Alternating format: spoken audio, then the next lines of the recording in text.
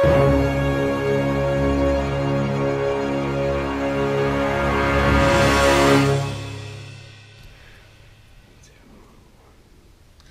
right, so the first step is to turn the bike on.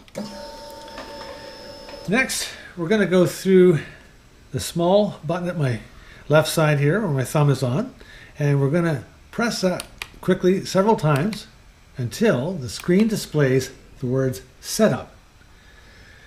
Next, we're going to use the info rocker switch up here, and we're going to rock either up or down, and you'll see on the menu where then you'll come up with ABS. And now it goes to the default selection of on.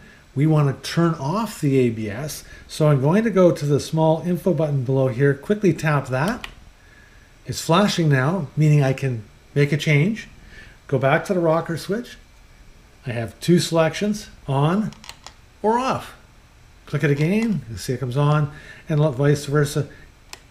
There we go again. So now I've got the position I want. I go back to the small info button, quickly press it, and now I have disengaged the ABS. Continuing with this rocker switch here, I'm going to look for the Triumph Traction Control, TTC. 01 is the default settings. Again, I'm going to go back to that small info button. I'm going to press it quickly. You'll see the 01 flashing, meaning now I can make a change. I go up to the rocker switch. There are three options here: 01, 02 for advanced, and finally, the off. I'm disengaging the Triumph Traction Control, the TTC. To confirm that, I go back down here to the info button and I quickly press it. And now you'll see it says off, and on the screen you'll also see the TTC highlighted there on the speedometer, tachometer part.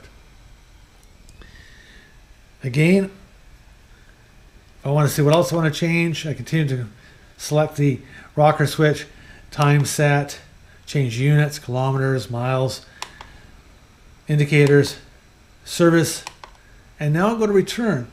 If I go down to that info button, I quickly press that, it'll take me out of the setup selection and back to that other menu where the speed and other indicators are noted. And we're done.